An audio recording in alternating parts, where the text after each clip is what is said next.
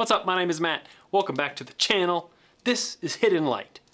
We are nearing 1,000 subscribers, which is very exciting because I think that 1,000 subs, I can turn the ads off and you won't have to watch ads before or during or whatever our videos, which is awesome because I hate ads. Shit's the worst. So subscribe if you haven't already. Okay, to business.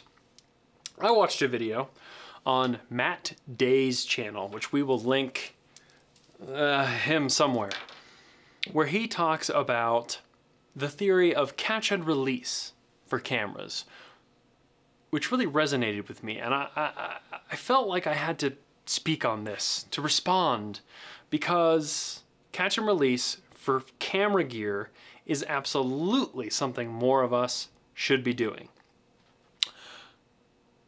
A lot of photographers have this sort of tendency to buy a piece of gear and keep it and put it on the shelf and never use it, and buy another piece of gear and use it for the one thing that they wanted it for and then put it on the shelf and then never use it again. And one, this creates scarcity, which drives up prices, which I hate. And two, it takes perfectly good gear that someone could be using and it just sits there like sad on a shelf. Like, y'all remember Toy Story? Toys need to be used, okay? So I realized I've been doing this catch and release program sort of like subconsciously for a long time. One, because I own a camera store, so like the cameras that come in I can play with, and then, but I don't have to keep them, and I don't expect to keep them most of the time. I can fall in love with one and use it for a little bit and then let it go. And it's so freeing, and it also enables me to enjoy the moments of gear acquisition syndrome without it completely draining my wallet. Because I can spend a bunch of money on a camera, like Matt Day does this with the GFX 100, which is a pretty expensive kit, right? To buy the body and the lens and big enough memory cards to deal with it, you're into some money.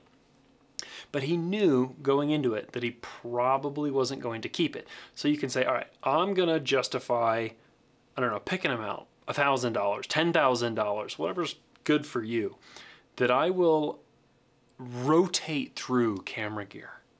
So, you know, like I'm gonna buy a GFX 100 with a couple of lenses, call it an easy 10 grand. Ugh. Buy it, shoot it, learn what it's good for, learn what it's not so good at, learn when it might be useful to you, and if it's not most of the time, let it go. Resell it before it's lost all of its value. Like, this applies to digital gear as well as film gear, because if you hold on to a camera, like let's say, you guys remember like the D300, which is a Nikon consumer body, prosumer body? Those are worth like $100 now. And when they came out, they were worth like thousands of dollars. Don't hold on to stuff forever. Use it, shoot it, don't break it, hopefully, and then let it go. Same thing applies to like fancy, you know, like you've always wanted to try that Leica. Buy it, you know, get it over with. Spend the $5 grand or whatever it's gonna cost to get yourself a used Leica with a lens or two. See what it's like. Give yourself a year, which is what I do.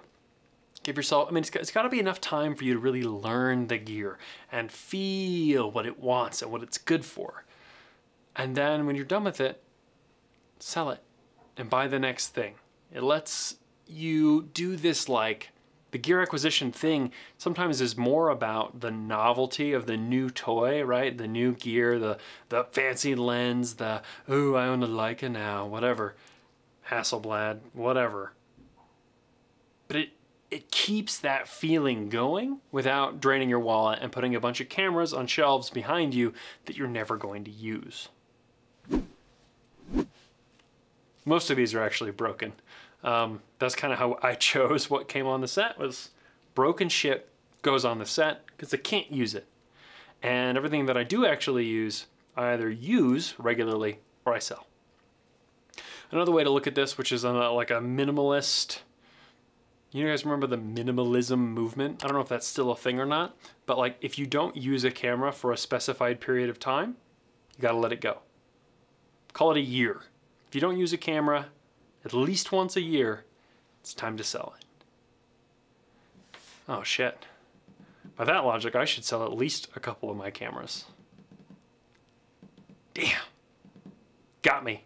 But honestly, it's helpful. If you're not using the gear, someone else would love to use it. So give it a new home, and then you'll have some cash in your pocket to go buy new camera gear, film, get prints made, shit, buy a motorcycle, like buy something that you're gonna actually enjoy and use and love, rather than letting something sit in a box in your attic or on a shelf.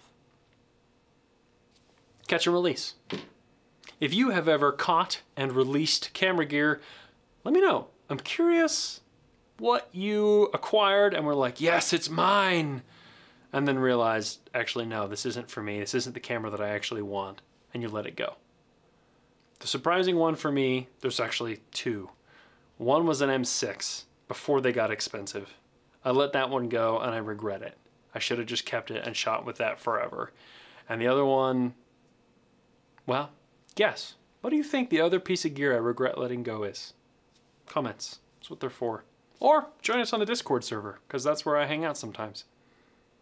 Anyway, see ya.